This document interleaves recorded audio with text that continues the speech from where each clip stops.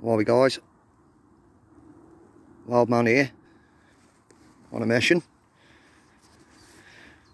Well, I've been stung by a whoppy. Don't know if you can see that, guys. I'm right in there. He's scraped all down my arm. He's stung me here. Bastard. But I've come across a plant here. This is a plantain. There's a few members of the plantain family. This is what we call a broadleaf plantain.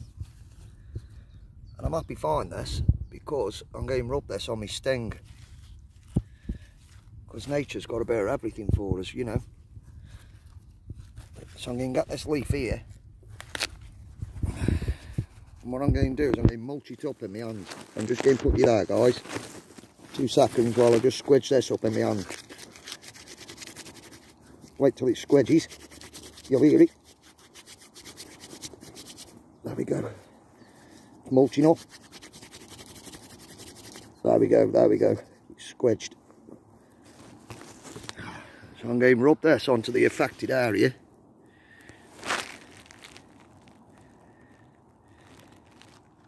Seconds, guys.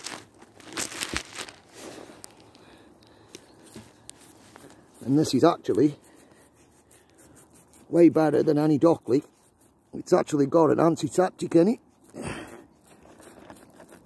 And that will get rid of the itching and the stinging. I'll rub a bit of that. Rub it round. Awesome. So that's sanitised my sting. It's all good. It'll stop the itching. Stop the stinging. The broadleaf plantain, absolutely awesome. It's working already. Brilliant. Have a good one, guys. There's something out there for everything, even whoppies.